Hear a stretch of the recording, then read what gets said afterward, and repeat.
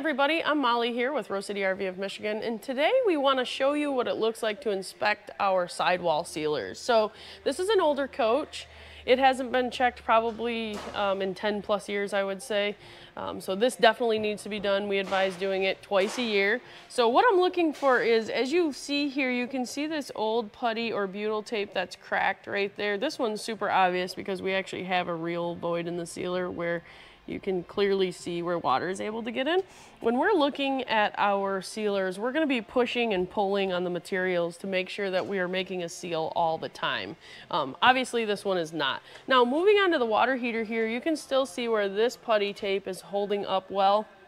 This does not need to be resealed, but it definitely needs to be checked as often as twice a year. So in the next 2 years, the next year, this needs to be checked twice. Looking at this clearance light, we're going to need to be able to reseal that, as that all that sealer is cracked and gone there. So if you're looking to reseal your RV, those are the things you're going to want to be looking for. We do free roof inspections, just as a reminder, so if you're not comfortable, we're happy to look. We can check your sidewall sealers at the same time. So if you need help with that, let us know. If not, look for those items and you should be all set, and use the right sealer materials.